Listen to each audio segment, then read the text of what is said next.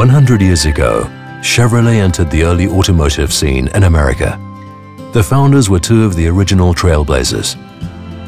Louis Chevrolet was an inventor and engineer with a reputation as a daredevil race car driver.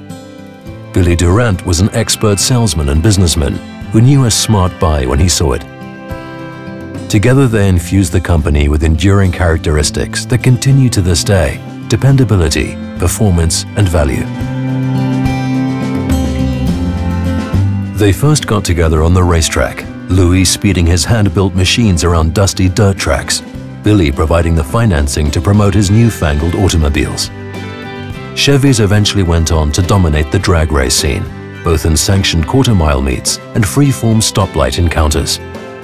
They helped to establish America's love affair with NASCAR and brought the bow tie to winners' circles from Daytona to Talladega and Le Mans to Macau. What propelled these cars to victory was good old-fashioned know-how and ingenuity. Generations of gearheads and car guys, each one dedicated to rethinking, rebuilding and redesigning what they started with and turning it into something better. Serving up new technologies, not just for more speed, but for more capability, more efficiency and more value. They turned concepts into reality and gave us all something to dream about. Like the nation as a whole, Chevrolet survived the tough times and pitched in when there was a job to do, constantly striving to make better cars and trucks year after year.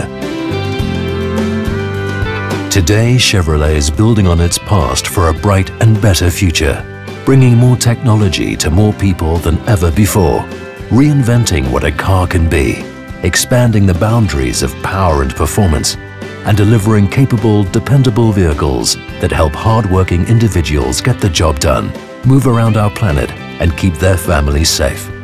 This isn't just any car company. This is Chevrolet.